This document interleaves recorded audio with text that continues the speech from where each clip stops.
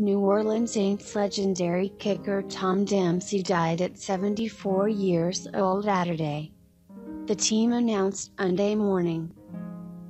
Dempsey, who was inducted into the Saints Hall of Fame in 1989, died from complications of COVID-19, which he contracted on March 25.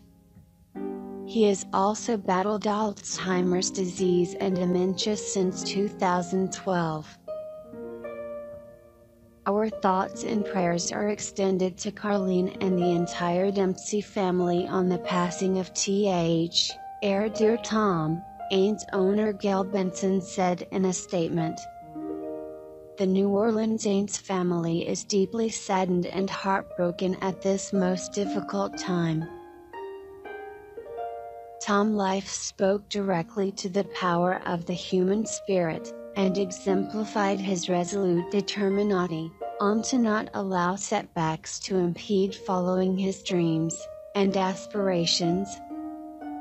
He exemplified the same fight and fortitude in recent years as he battled valiantly against illness, but never wavered and kept his trademark sense of humor. Dempsey was born without toes on his right foot, and fingers on his right hand, but was still able to turn in a strong kicking career, with the Saints after signing on with Th. Club in 1969 as an undrafted free agent. Because of that disability, he wore a flat shoe that he kicked with, which is currently on display in the Pro Football Hall of Fame.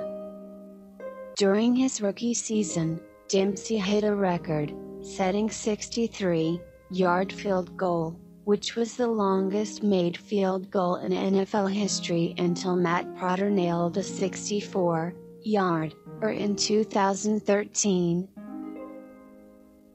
While he's most known as being a member of the Saints, Dempsey also made stops with the Eagles, Rams, Oilers, and Bills before retiring to New Orleans in 1979.